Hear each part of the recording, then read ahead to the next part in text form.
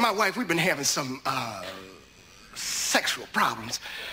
I guess it's because I have been under a lot of stress, and maybe I do harbor some misplaced anger, but, you know, I think most guys do go through this. Am I right, fellas?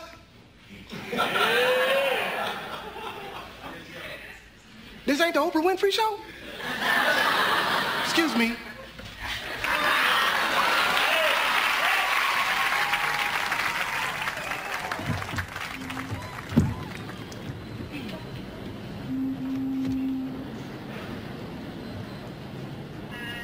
Hey! So they finally rented that place, huh?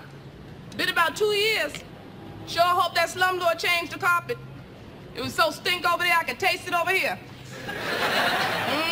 Oh, by the way, I love what you did with those little milk crates. That little table you made.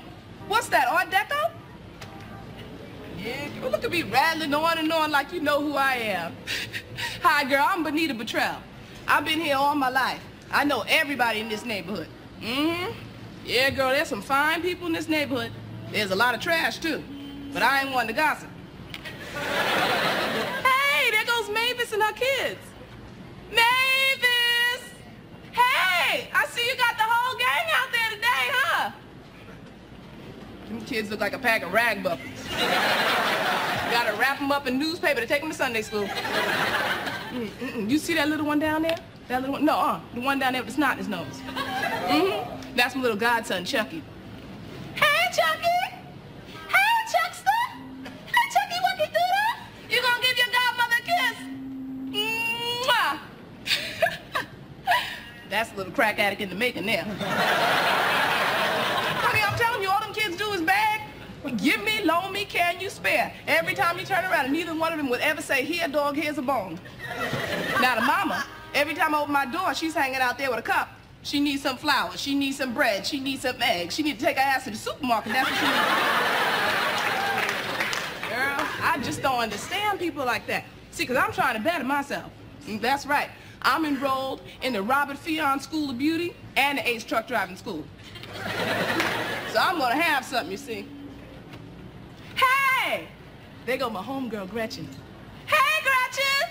Hey, girl! I'm scared of you. You look good. Love what you did with your hair. Shake it, but don't break it. But if you do, save chocolate piece. That fool went and spent the baby's diaper money to get her weave tightened. Girl, the baby was hollering like a banshee all night. I'm telling you, I'm glad I ain't got to worry about that. Because I got me some Cherokee on my mama's side. See, so hair ain't no luxury item in my family. Matter of fact, when I was a girl, my hair was long and straight and black and thick. You used to call me Pocahontas. Yeah. Then one day I was heating up some ham hocks and my ponytail caught on fire. Just don't understand. Huh? Oh, him. That's Mr. Washington down there. Yeah, he's like a father to me. Hey, Daddy Washington. It's me, a little fuzzy wuzzy. You looking mighty spry today.